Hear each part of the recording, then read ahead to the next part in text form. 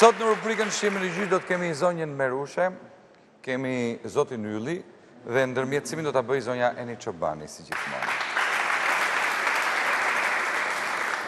Zonja Merushe ka një fatkeqësi, ka humbur bashkëshortin, i cili ka humbur jetën në krye të detyrës dhe zoti Ylli është vllai i bashkëshortit, ndërkohë që zonja Merushe nuk ka mundur dot që të ndjeki të gjitha procedurat që ndodhin në këtë rast dhe ja ka lënë zotit Ylli në dorë që të merrej dhe me dëmshpërblimet që ndodhin në të tilla raste. Por nuk ka marrë asgjë dhe sot ka thirrur zotin Ylli. Zonja Eni, si është çështja? Përshëndetje Ardit, përshëndetje gjithë juve këtu në studio, përshëndesim gjithë shqiptarët që po na ndjekin në këto momente. Sot në fakt nuk do zgjedhim shtet për të përshëndetur shqiptarët, po do përshëndesim shqiptarët kudo që ato janë. Një përshëndetje të gjithë shqiptarëve. Ardit, ditët ikin, muajt kalojnë, vitet gjithashtu, dhe ne kemi ardhur në seancën e fundit të këtij sezoni të ndërmjetësimit. Ndërkohë për javën tjetër keni vendosur se çfarë do të transmetojmë në The Best. Patjetër. Do ta zbulojmë në fund. Do ta zbulojmë në fund. Dhe sigurisht që kur vinë momente të tilla, ndarje të përkohshme, sigurisht, por që unë dua të siguroj të gjithë shqiptarët, të cilët nuk kanë arritur dot akoma të bëjnë publike problematikat e tyre, që ne jemi përsëri këtu dhe do të vazhdojmë sërish. Ju mos e humbni durimin dhe besimin, ne jemi gjithmonë pranë jush dhe do të jemi edhe në vazhdimsi. Kështu që ju falenderoj edhe një herë për mbështetjen, dashurinë e pafund, por mbi të gjitha besimin dhe përgjegjësinë që më falni ditë pas dite. Të tillë janë dhe protagonistët e sotëm. Pra, jo pa qëllim kam zgjedhur pikërisht Marushën për ta përmbyllur këtë sezon. Është një rast shumë i dhimbshëm. Është një rast nga ata që të cilët shqiptarët her pas here i lënë pas dore disa gjëra, por që në fakt janë shumë të rëndësishme. Vërtet humbja e jetës së bashortit është një humbje e madhe. Por pse jo, kur ajo ka humbur në kushtet në të cilat familja më pas mund të përfitonte diçka nga humbja e tij, kjo nuk duhesh lënë pas dore. Por në fakt Marushja thotë që nuk e kam lënë. Dhe letrat ja kam lënë kunatit. Prandaj e falenderoj dhe Yllin që u përgjigj thirrjes time dhe të Marushes për të ardhur sot këtu përpara publikut dhe për të thënë këtë të vërtetë. Pra si është e vërteta e këtij dëmshpërblimi. Atëherë ju falenderoj të dyve, fjala është për ju zonja Merushe, megjithëse ju e keni kërkuar të seancë ndërmjetësimi dhe njëkohësisht falenderojmë dhe zotin Ylli. Po Merushe, fjala është për ju. Pa emocione, unë e kuptoj, ju jeni një grua prak që e keni vështirë të flisni në publik. Përshëndetje zonja Eni, përshëndetje zoti Ardit, përshëndetje gjithë publikut. Unë jam Merusha Azuni. Kam ardhur sot të kërkoj një të drejtë që kur nuk e gjeta për shumë vite me radhë. Burri im ka humbur jetën në krye të detyrës. E ka zënë korrentin në shtyllë, domethënë po lidha një. Pra ishte në një shtyllë. Në shtyllë telefoni. Pra duke lidhur një linjë telefoni dhe atje më pas ra në kontakt me korrentin. Se ishte, domethënë aty ku lidhte telefoni ishte shtylla e tensionit lart, po në atë shtyllë telefonit. Që nuk u arrit do të parandalohesh, domethënë kjo gjë. Nuk arritën do ta shikonin vërtet. E gjeti vdekjen me njëhershme. Me njëhershme. Tani mua as të normal. Të latë vetme me sa fëmijë? Jam nënë e 3 fëmijëve. 2 çuna dhe 1 gocë, 1 çunë kam para tetraplegjik, paralizuar. Pra kur vin fatkeqësit, mirë thot populli i hap ju derën. Dhe normalisht që ju keni fatkeqësi akoma një njeri pra të gjallë sot që e mbani dhe sigurisht që e mbështesni se e keni fëmijë, por që me probleme shumë të forta. Po. Nga që unë nuk e ndiqja dot këtë, nga fëmia që kishte edhe të smur, fëmijët e tjerë kisha të vegjël, pamundësia dhe ekonomike dhe ekonomike, patjetër. Kështu ja lash kunatit. Prandaj kam ardhur këtu sot që kam sjell kunatit që të më thotë vërtetën. Shumë një çik të habitur Ylli në fakt. Më thotë vërtetën që si që ka qenë dhe kontakti jo në fakt Ylli, pra nuk ishit shumë i qartë që pse ju duhet vinit në këtë seancë. Fjala është për ju. Përshëndetje zonja Eni, përshëndetje zoti Ardit, përshëndetje publikut. Sot kam ardhur në seancën ndërmjetësimi për vllajin tim të nderë Ibrahim Azunin. Kjo është kunata ime nusje vllajit. Mbas vdekjes vllajt mas 40-ave. Po. Merushe më dha dokumentet, domethënë Pra, pranoni faktin që ju keni marrë të gjithë dokumentat nga Merushja, po? Dokumentat nga Prokuria e Tiranës. Pas 40 mora një avokat që të hapte çështjen. Patjetër. Që pak fëmijët e vllajt tim mos ngelin në rrugë. Padyshim. Se edhe Merushja ishte pa punë. Pa punë. Avokati tha mas 4-5 ditët mund të do të marrë telefon. E dinte Merushja faktin e avokatit, Merushe? Avokatin e ke takuar ndonjëherë vetë? Jo. Se ke takuar. Unë nuk e kam takuar avokatin, edhe nuk e di se çfarë, domethënë vetëm ky është marrë me avokatin, edhe sot e kësaj dite nuk më ka thënë se çfarë ka bërë me këtë. Mbas kaq vitesh nuk keni arritur ju do të kuptoni se çfarë është bërë? Jo, me avokatin tash unë nuk di, a është marrë diçka nga kjo, është përfituar diçka, nëse është përfituar diçka, është përfituar nga ky, domethënë nga Kunati, se tjetër njëri Me let mua të flasë, e kisha unë rallën për të folur. Me let të mbaroj unë, pastaj me rallën ti zonjës Eni që të flasësh. Mos më ndëprit mua. Mas 20 ka për avokati, mas 5-6 ditës që du të bje Bert shofë dosin prokuria që ka po prokuria e Tiranës. Ndërkohë i latë prokur avokatit, e morë tamam avokatin, me prokur, apo thjesht e kontaktuat? Pa prokur. Pra, deri këtu jemi pa avokat, në fakt. Ju keni kontaktuar një njeri të ligjit për të orientuar, por s'kemi avokat. Prokur jo, nga kjo prokur nuk e morë, kam ndjekë si vlaj... Pra, i keni bërë prokur Kunatit tuaj, Merushe? Jo. Sepse si trashëgimtar ligjor të bashortit tuaj, në këtë moment keni qenë vetëm ju dhe fëmijët. Nuk e kam bërë prokur fare, zonja Eni. Ky më tha, nga që më tha vetë me gojë, që do të ndjekun se ti s'ke mundësi, unë i besova, si Kunat, si vrajt burrit. Edhe mori ky përsipër, tani... Ky nuk më tha asnjë gjë, as i hecën punët me avokatin që ky kapi, asnjë gjë. Por në fakt juve letra nuk keni firmosur, nuk e firmosur ndonjë letër. Jo, unë s'kam firmosur. Mas 5-6 ditët Eni, me më kthej përgjigje avokati im, e më thotë që prokuria ka mbyllë çështjen, kështu që duhet marrë shokët e vetë që kanë qenë aty në punë, atë ditë, të flasim këtu para meje, që mund të rinis gjyqin për ju, për vllajin, për Ibrahimin, vjes. Ditë pas dite, shkoj të takoj një nga këto shokët e vllajt e ti ka punë, e në më thotë që unë nuk jap deklarata se mu më heqin ka punë. Unë po t'jap deklaratën dhe që Ibrahimi... Tu flasim për punëtorët që kanë qenë në momentin në shkaktimit dëmit, apo jo? Për punëtorët që kanë qenë atë ditin në objekt. Unë dhe nëzirën nga punë. Për ndaj që s'mu të japë këtë, dhe se unë kam familjen time. I thash pasaj më mrapë kësaj që kjo punë nuk bëhë, thërë se avokatim ka thonë që unë nuk e rinis gjyqin. Ja ke thënë të Merushes apo jo? Për arsye, sepse duhen nuk ma ka thënë që nuk bëhet. Unë e kisha që po vazhdon çështja. Duhen punëtorët prezent që të hapi gjyqin avokati. Punëtorët nuk e jepshin dëshminë aty që Ibrahimi Karaga shtyllë, sepse thonë më heqin nga puna. Kjo është ajo që unë avokati se hapi, unë s'kishë të boshë tjetër. Mi tani zonja Eni, ku se merë përsipër një avokat, ka avokat të tjerë plot. Nuk është të thënë që të marri ai përsipër. Unë them, unë për vete kam punë nga kjo që ky ai avokat e ka marrë çështjen, e ka çu deri në fund, edhe do shpërblimin e fëmijëve të mi e ka marrë ky, se s'ka rrugë tjetër. Unë kështu, domethënë me këtë dyshimin. Me këtë jam se po derisa ky nuk më thepë që asë shu vetëm zbërë gjë, kaq vite nuk bërë gjë. Ti në këtë rast më akuzon mua, sepse sigur i ka morë unë, si ka morë unë? Ti ke morë... Si ka morë unë? Ka morë unë djesën e vlajt tim, ose gjakun e vlajt tim, për fëmijët e ti. Ti e di. Si e di? Ti e di si ke marë. Mi gjej dokument, zonjë Eni, që unë i ka morë të ljek. E ku i ka marë? Ti i ke marë, unë ke të dyshoj. Pa prokurën të atër, nuk i merë sho. Se di, pa prokurën time dhe shkova dhe ka avokati. Shkova ka avokati që ta pysë si është, si ndihën të punë. Edhe ke prokuroria, zonja Eni, ky ka qenë, dhe më ka morë ato sendet e burit, mu nuk ka thirë prokuroria. Si Ka thirrur fare, bashorte. si bashorte.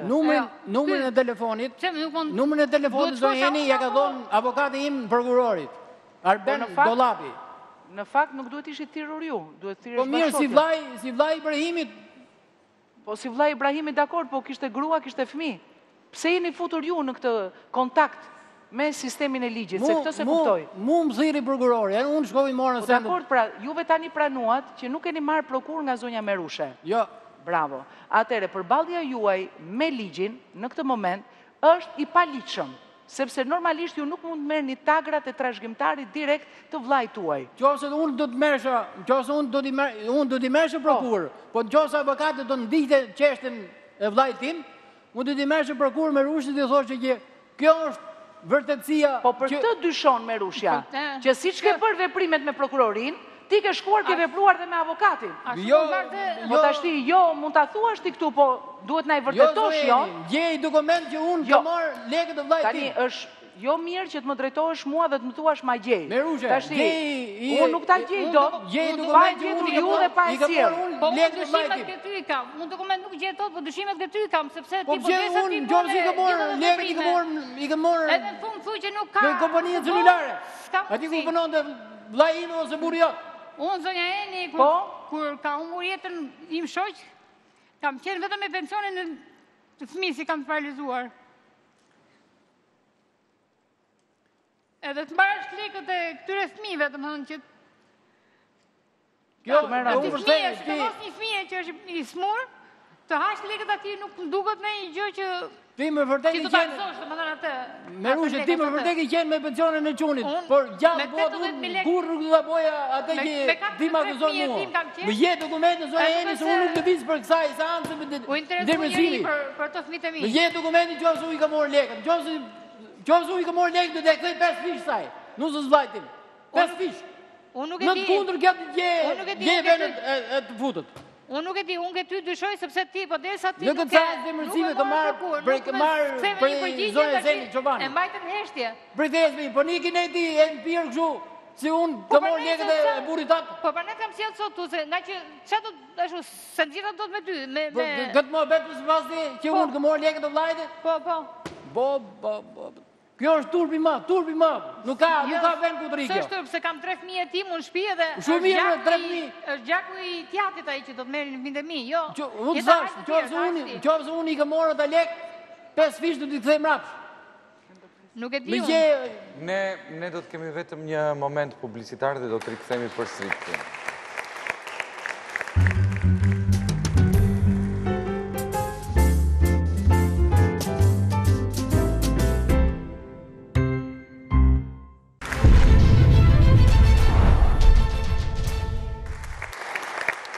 Jemi në pjesën e dytë të rubrikës Shihemi në gjyq dhe kemi zonjën Merushe, e cila ka humbur bashkëshortin.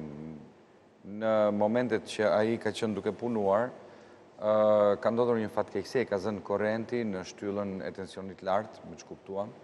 Dhe ndërkohë ka sjell vllajin e bashkëshortit, kunatin e saj, Yllin, të cilit i la një moment që të merrej me dokumentat, sepse ndodhi fatkeqësia, por zonja Merushe ka 3 fëmijë, njëri prej tyre është me probleme shëndetësore dhe nuk munde do të që të ndiqte dhe procedurat që në këtë rast sjellin edhe ndonjë përfitim material. Zoti Ylli ka patur vështirësi sepse kur ka shkuar te kolegët e punës së bashkëshortit të ndjerë për të marrë një deklaratë që ai ka rënë në krye të detyrës, ata nuk kanë pranuar të firmosin me frikën se mos i heqin nga puna. Zoja Merushe i thot kunatit saj që përse nuk e ke ndjekur këtë gjë, ose nëse e ke ndjekur atëre i bie që ti ke marrë parat, ndërkohë që nuk di pse unë jam i prirur të besoj që zoti Ylli nuk ka përfituar asgjë dhe thot nxirë dokumentin dhe ma vërteto këtë që po më thua, sepse unë nuk do të përfitoja nga gjaku i vllait tim dhe për më tepër nga fatkeqësia e vllait tim. Zoja Eni, po e kaloj tek ju ndërmjetësimin. Merushe, në fakt, juve akuzua shumë fort, zotin Ylli, dhe në fakt logjika të qonë që me qënë se ju gjithçka ja keni lënë ati, juve të vazhdoni dhe të besoni që në fakt të dëmë shpërblime ka marrë ai. Juve ju është dënë mundësia pas disa kohësh që të shkoni në vendin e punës ku ai punonte të tërhiqni ndoshta edhe sende personale të tij që mund të kishte në punë dhe të pyesnit. Pra, qendra e tij e punës detyrimisht do t'ju thoshte nëse ai ka dhënë një dëmshpërblim për burrin tuaj ose jo. Zonja Eni, ndërmarrja kur u mbaros burri ditën e varrimit dhe erdhën gjitha.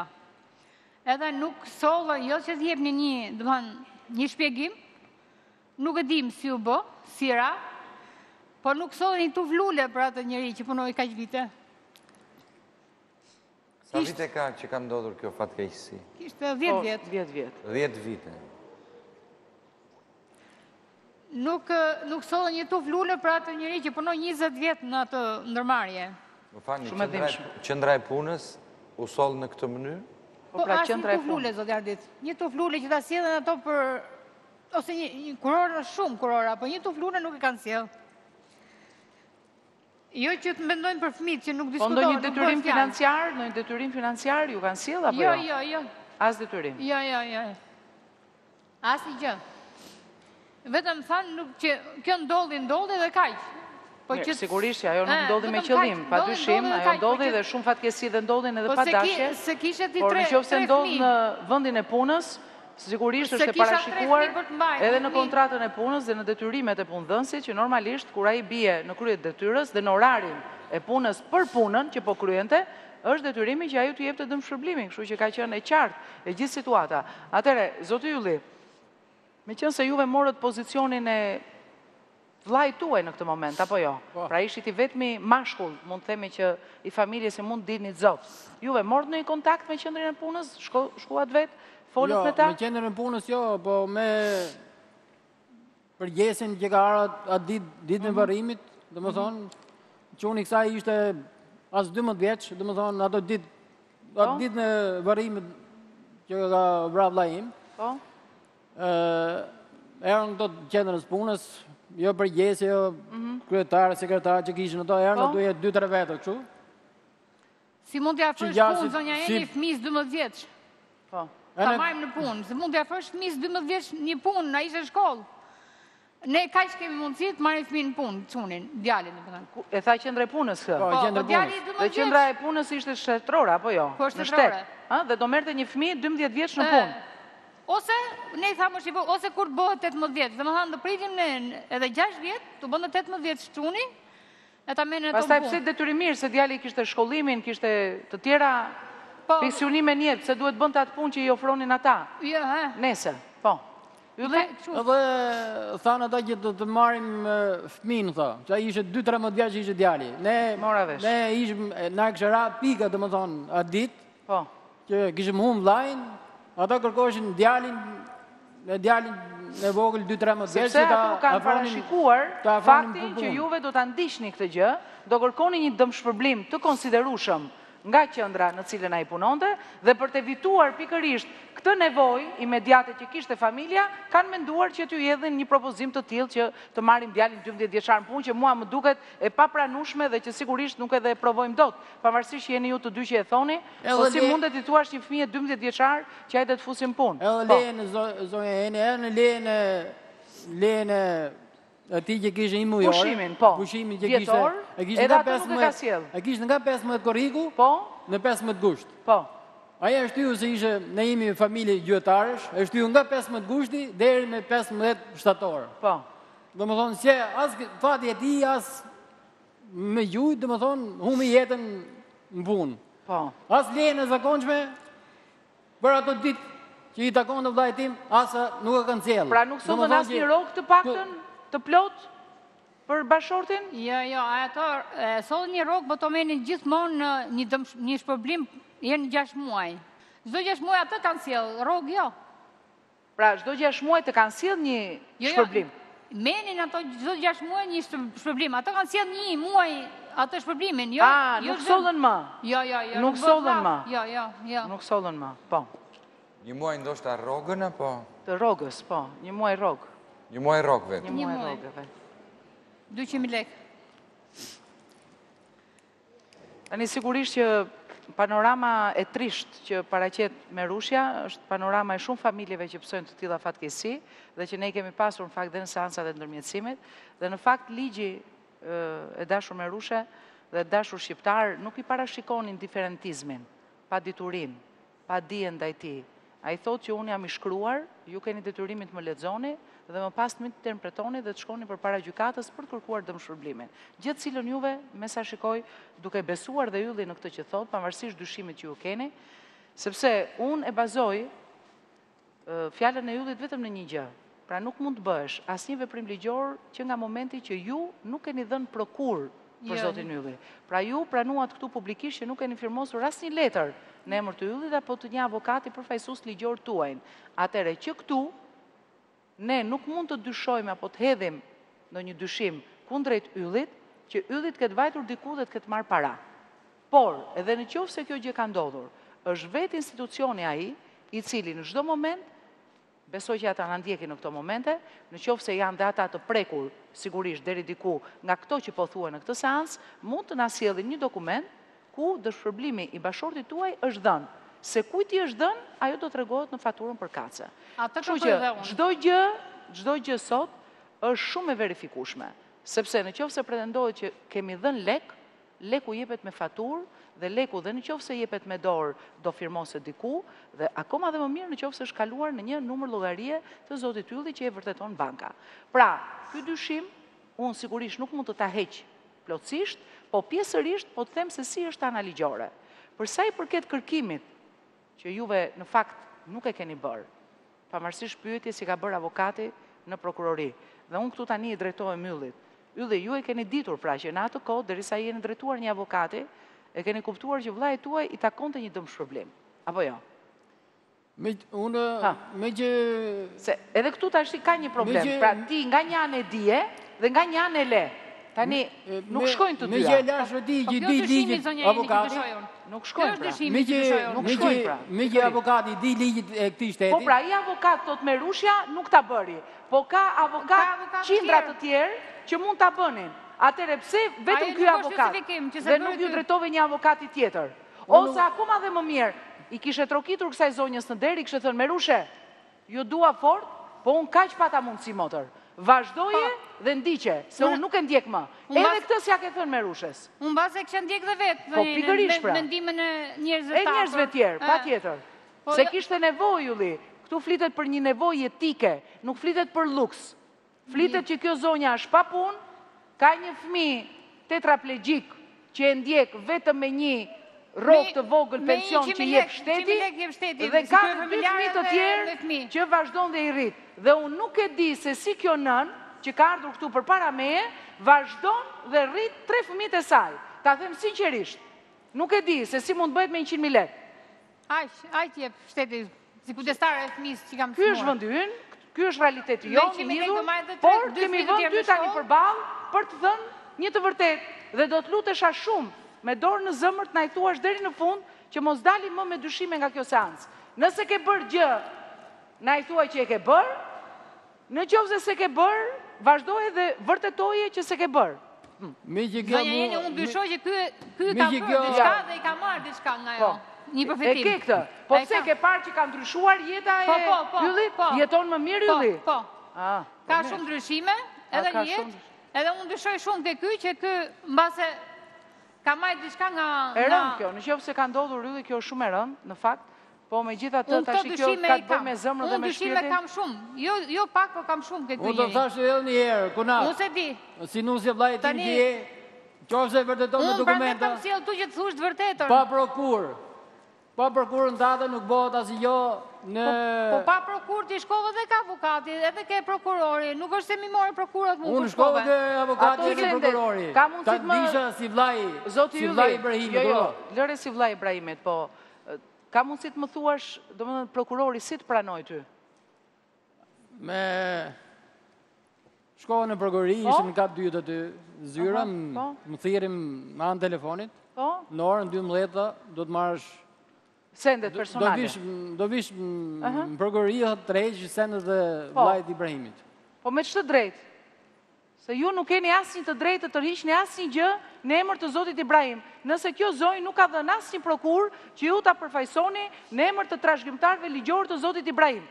Edhe kjo është një gjë që tashti shqiptarët e kanë mësuar. Pra nëse ne nuk lëshojmë prokur për fajsimi, asnjë qytetar, si kundër mund tjetë edhe bashorti vetë, për interesat bashortit tjetër, nuk mund të shkoj diku në qoftë se unë si ja prokur. Pra juve si shkoni dhe të rishni disa sende, ke firmosur atje, dhe këtë nuk e kam vetëm me ju, e kam me kolegun i cili ju kaftuar për të marrë sendet personale. Dhe ju nuk keni pasur asin takër për vajsimi, dhe nga ana tjetër ju thoni, po unë isha vllai. Po ç'lidhje ka kjo që i e vllai? Po kjo gruaja çfarë është? Kjo gruaja është mbaj fëmit me 100.000 lekë.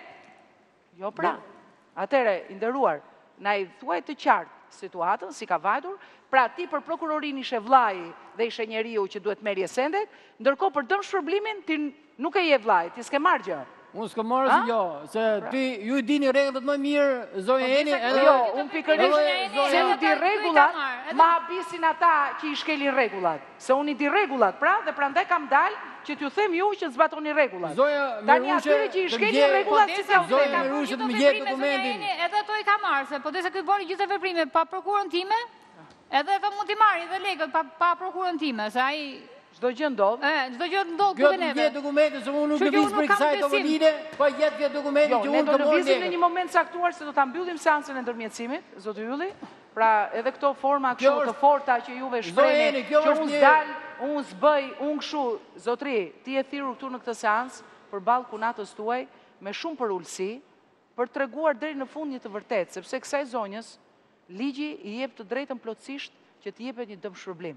Se sa mund të shkojë dëmshpërblimi për humbjen e jetës, është institucioni i gjykatës që e vendos dhe ekspertët që kanë njohuri të posaçme për këtë fushë. Neve na takon të themi që i takon në bazë të ligjit.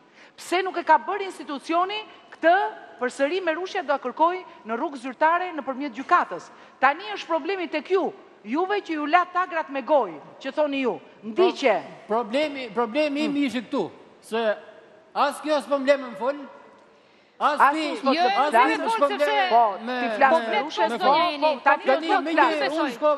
me që unë shkova ka avokati im, e morë përsi për qeshtin për vlajnë tim që humbi jetën. Po, duhet thoshe me kunat, dhe këtu kam arrit, bo du të vishën shpijet më thoje që unë s'ku këtu arrita nuk bërë gjë. Si të thoshe unë që unë këtu kam arrit, si të thoshe që unë kam arrit, pa morë përgjigjit, pa morë përgjigjit avokatit. Me avokat zonja Ine, se besoj që mos dalesh për mana Ine. Na e të shërblim me gjë, se ka vitër t'jen djekë. Po fut avokati për atë futet. Zonja Ine, pa morë përgjigjit në avokatit, unë s'mund t'i thoja asë gjë kësaj. Po pse që ndrove vetëm të ky avokat, këtë se kuptoj, pse vetëm të ky avokat, pse s'vajtet e një avokat tjetër? S'kishtë besim, se është avokati më i mirë, sot për sot është më i mirë. Aji, që ke vajtur ti. Ati që kapëm është më i mirë. Mbase i ka leverdis zonja Eni, se është më i miri edhe ka marrë diçka nga i. Ora, mos fol kot. Jo, në qështë, unë aty ka përshime me që e kam dhe qikë që këto e njofin e kam në i mund. Betë dhe që se mund ka marrë i gjë. Këtë emision në shep gjyq Shqipëria. Unë dyshim kam këtë. Jo vetëm Tiranë, po gjyq Shqipëria. Jeta shofi kush doj. Jena kuzë të unë që po përshime. Që ti të thusht vërtetën këtu, para po ik botë në Zimbran, polici, e në mbëm përgërëri. Qovë se unë i ka morë dokumentet, qovë se unë i ka morë lekët e vlajtim. Dhe atje të shkojmë. Po ti me nevoja, dhe atje. Këto janë akuzë dronë që po. Dhe atje të shkojmë, po ti nevoja. Ne do të më qilë sot këtu që ta thush tu të vërtetën. Gje dokumentin, se unë nuk lëviz për venit pa gjetë dokumentet. Do t'i gjemë dhe dokumentet. Ku t'i gjemë? Edhe ato t'u gjendet. Ku t'i gjemë? gjemë? Që ti ke marrë lekë, ku thot zonja Eni, ka i firmë, ose ka i diçka aty. Po mirë gjeje, ta gjeje zonja Eni. Tregoj sinqert thuj që unë jam i sinqert për veten time, nuk i hak nuk desën e vllajt tim. Unë po desa ti s'bën një lëvizje, po desa ti nuk më the asgjë, domethënë si vajtën punët, si shkuan kështu, ti mas i ke marrë vetë lekët, unë aty të shoj, te ty të shoj. Po gjejmë pra dokumentin. Dokument s'kam unë tash, po do ta gjejmë, dhe Do dokumentin. gjejmë, bë denuncim prokuroria në gjejmë. Po, edhe atë mund ta bëjmë. Shumë mirë gjejmë. Zot Ylli. Urdhën zonja. Ju lutem. Se ka vite kjo dhe unë e kuptoj që dyshimi rëndon mbi ju në këtë rast, sepse ju faktikisht deri në një moment caktuar i keni thënë që do marrë një avokat. Pastaj e keni ndërprer bisedën me zonjën Merushe dhe komunikimin e mëtejshëm. Kjo neve na shqetëson. Pra juve, deri në atë moment keni qenë në rregull, i keni thënë Merushes do kontaktoj një avokat. Avokati të ktheu përgjigje negative. Po, tani, pse s'ja the? Kjo s'më le as më fol. Po pak të nga fillimin ta çoj unë. Ty duhet vinë në shtëpi. Atë që këmbon unë ta çoj deri në fund, deri ke prokuroria e Tiranës. Duhet vinë në vetë shtëpi, do thonë Deri Si këtu s'të ka latë qenë klasësh. punët. Mi që ka juve po ju dëgjojmë tash. Mi që ka avokat, po të lekë jo, me morë frim, po të lekë jo. Da them edhe një herë me binjet blot që Po, nuk kam firmos asë mi ven shumë mirë. për Qofse juve e thoni për këtë. lekët e vllajt tim, Po. edhe për gjakun e vllajt tim edhe për lekët e fëmijëve të tij. Asë mi ven deri më sot nuk kam firmos. Le të gjej kjo firmën, ndime që unë kam firmos në institucion shtetëror, aty ku ka puspunu vllai im, të thash që do t'ja kthej 5 fish lekët. E para, me që bisedum mas vdekës vllajt, dhe filloj ka fillimi, Po. kapët një avokat, Po pra, e morëm vesh. një avokati më të mirë, Po. ani i thash këto qeshe duam të hapim gjyqin për vllajin që ra në punë. Po. A do hipet një dëm shpërblim apo s'do hipet? Po. Do të shoj të shafë sa në prokurit. Mi letrën e prokurisë që versioni ka thonë prokurori. Me që i thash mora atë letrën ka prokurori, më tha që do të shkoj ta shikoj vetë që versioni ka thonë prokurori. Është hapur akoma çështja apo është e mbyllur? Mas 4-5 ditësh do të bia ber që po ose jo, do hapet ose s'do hapet. Kur atë ditë që kanë morë, domethënë, kolegët e punës që kanë qenë prezent kur ka vdek, ku ara vllai im nga shtylla, kanë morë brigadierin edhe punëtorët që kanë qenë me vllain tim. Po. I ka thirrë prokuria në prokurinë e Tiranës. Po. E në ato kanë thonë versionet e veta, versione kundër vllait tim. Po pse? Domethënë që nuk i ka thonë kush me hyp në shtyllë ka hyp vetë. Kjo nuk ka version, duke qenë brigadieri aty, duke qenë brigadieri me 2 punëtorë aty, ose 3 punëtorë sa kanë qenë ata 3. Pra, për të shmangur përgjegjësinë nga ndërmarrja e kanë quajtur që ky ka hyrë vetë. Ka hyrë vetë në shtyllë, ka Se hyrë çfarë vetë. do bënte atje te shtylla? Po ishin 3 veta, si ishte vetëm ky. Po. Ky ishte tekniku që hyrte në shtyllë. Zoja Merushe. Punëtorët ishin poshtë. Zoja Merushe. Ato punëtorët Zoja Merushe, lutem. Lëre të tregoj pak të lutem variantin e vet zoti nga Ylli. Po. ndërmarrja. Edhe shkoj, më thot avokati që kjo prokuria e Tiranës e ka mbyll çështën. Thosh si e ka mbyll prokuria e Tiranës? Thosh unë kam marrë për ta rihapur. Sigurisht. Edhe ju mund ta kishit marrë vendimin e prokurorisë dhe ta kishit goditur në gjykat. Pra, ishte edhe kjo mundësi. Punëtorët që kanë qenë ditë me ty, tha, kanë folë kundër vllajt atë. S'ka problem. Si ka mundësi, thash unë. Do të jesh koleg punë, mbi 20 vjet punë. S'ka problem. Ato kanë bërë një dëshmi ashtu siç e kanë menduar, ishte gjykata ajo që do të vërtetonte sërish të gjithë faktet që kishte hedhur poshtë prokuroria. Çfarë kishte këtu? Pra ai vendim merret dhe çohet në gjykat. Unë atë vendimin që morë nga prokurori s'ka rëndësi emrin. Po s'ka rëndësi emri, po. Patjetër. Edhe ja çova avokatit tim. Avokati më tha që çështjen prokurori e ka mbyllur, tha. Tani tha, 2 punëtorët që kanë qenë aty, tha, me gjithë brigadierin. Mi bjerë ku para me, tha, të thonë, tha, që Ibrahim Zuni hypi ose zbriti nga shtylla, hypi vetë ose ra në kryet të Ka tyre se kërkuar ra. dëshmi notariale që t'i çojë ti dhe notariale, bëni po deklaratë. të më japin këta, notarisht këtu para me. Edhe këtë ata nuk e dhanë. Ata se dhanë. Po. E kështu që Ti e mbyllë këtu. më thiri më thënaj prokurori, mi që avokati kështë thonë numrin tem telefonit, më thiri ky e prokurori, më tha, paraqitë prokurori, tha, se do marrësh sendet e vllajt që ka pas me vetë atë ditë. Po.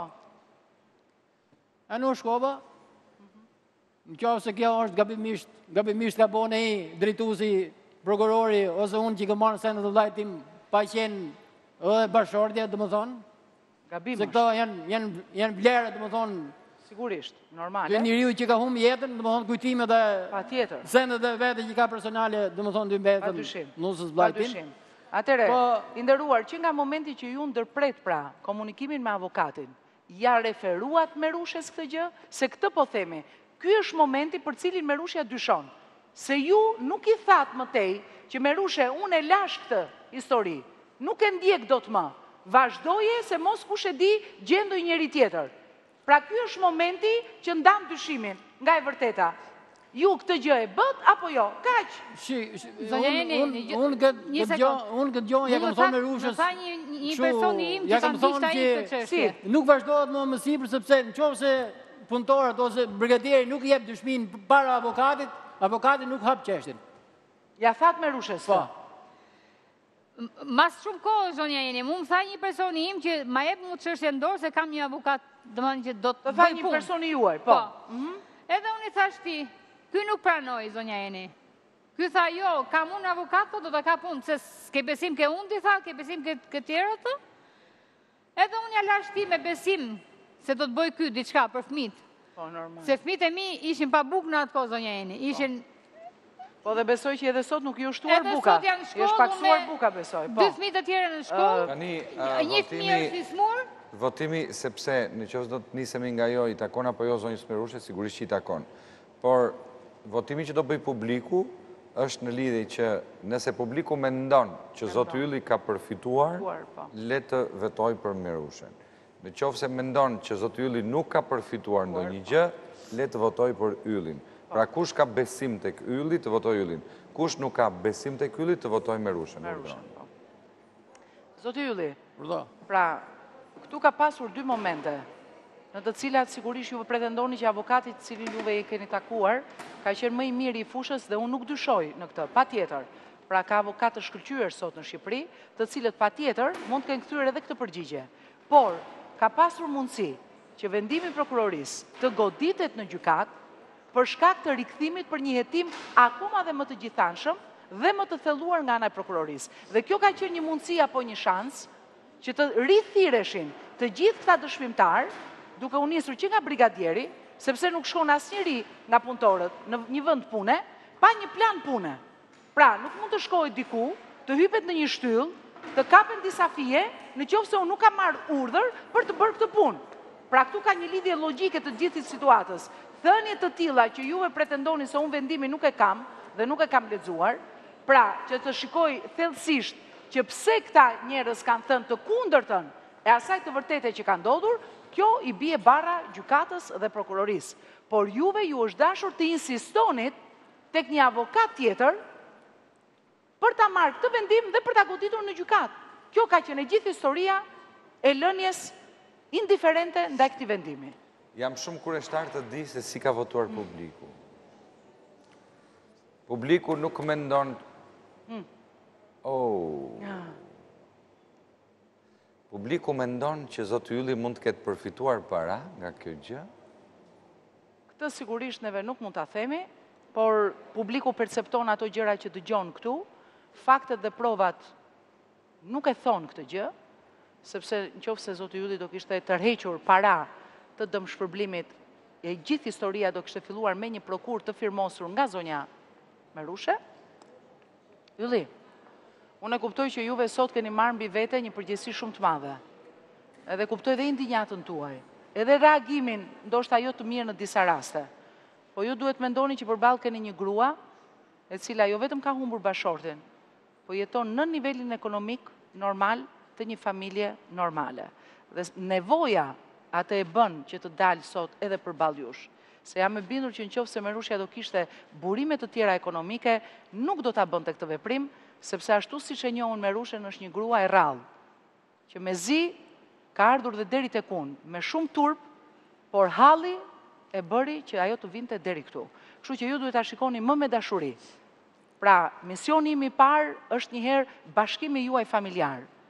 Ndërkohë, Zonjeni, këto janë akuzat rënda që bëhen kërshim me të kuptoj. Jo ko marr lekët, jo unë të thash. Të je zonja Merushe, të je dokumentin që unë kam përfituar gjakun e vllajt tim dhe ose dersën e vllajt tim dhe gjakun e fëmijët. Ti. Tani i drejtohem atij institucioni në të cilin vllai juaj ka punuar dhe bashorti i ndjer. Për shkak të mos nxjerrjes së emrit se nuk na takon që ta nxjerrim emrin. Po? Mas vdeksës vllajt tim, Ibrahimit, ne vëllezërit të tjerë, ne jemi 4 vëllezër. Kemi mbuluar gjithë shpenzimet e barimit, duke filluar deri ditën e barimit, 40, 6 mujorin, 1 vjetorin e ka bo vetë Merusha, që me që ishte në gjendje të keqe ekonomike, e bom të për vllajin dhe për fëmijët e vllajit. Që të kemë morë një herë, që të kemë përfitu mjetë time, që të kemë morë një 5 lekë ose 2 lekë nga djersa vlajt tim, të se këmë bo një herë kur. Tani zonja e Ja ko është dhe zonja Merushe. Unë për këto i kam falenderu që kanë... Zonja Merushe, edhe shpijet vlajt i ka bo, i ka lonë për gjysë. Ja ko është këtë shpitare, i ka lonë për gjysë shpijet, unë i kam shku, ja kam lonë gjithë muret. I la për gjysë shu hapshët dhe lapshë ku i thonë asaj pune, ja kam lonë gjithë. Kjo leta më hoj për desh. Tani çfarë zgjidhim ne sot, zonja Eni? Sigurisht që situata e Merushes duke kaluar vitet është bërë dhe më e rëndë edhe nga ana ligjore, sepse për fat të keq ka disa afate parashkruese edhe për ngritjen e disa padive, por unë besoj dhe shpresoj që jemi brenda atij afatit ekstrem, si kundër shpesh ndodh që njerëzit vinë momentin e fundit për t'u drejtuar njerëzve të ligjit, dhe që normalisht në bazë të neni 640 dhe vijus të kodit civil, ku parashikohet shpërblimi i dëmit, patjetër që institucioni në fjalë është dashur që në momentin e humbjes jetës të parashikonte dëmshpërblimin në bazë të masës së dëmit të shkaktuar kundrejt personave të tjerë që ai linte si trashëgimtar, dhe njëkohësisht jam shumë e prekur nga fakti i shpenzimeve të barimit, sepse ky ka qenë detyrim edhe një herë i institucionit brenda së cilit zotëria punonte. Pra, për të gjitha detyrimet, për sa i përket varimit, shpenzimeve të asaj dite dhe në vazhdim, është dashur që institucioni të jepte një dëmshpërblim familjes. Veç dëmshpërblimit të dëmit për humbjen e jetës. Pra, të gjitha këtu janë parashikuara në nenin 640 vijues të kodit civil.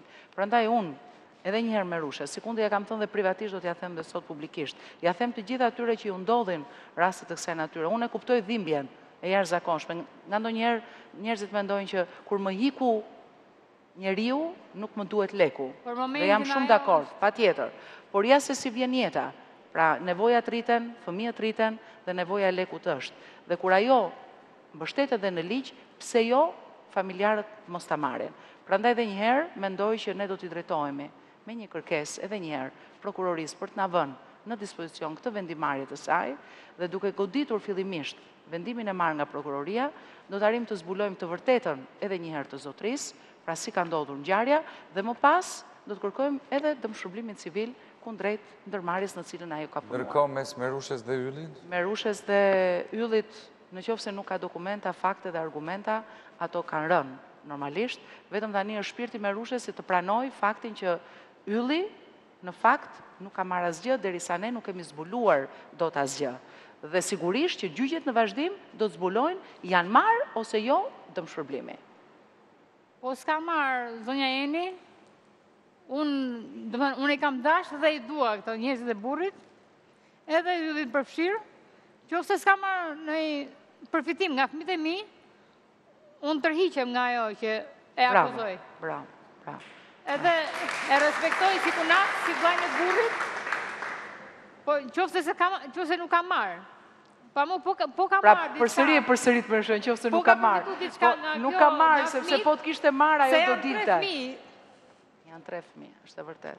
Po nuk ka marrë, Merushe, unë nuk e di pse e kam këtë bindje. Pa shuroj dhe unë, sepse do dilte, i thonë gati 10 vjetë, do dilte një dokument. Ti është e bindur për këtë. Uroj që mos ketë marrë.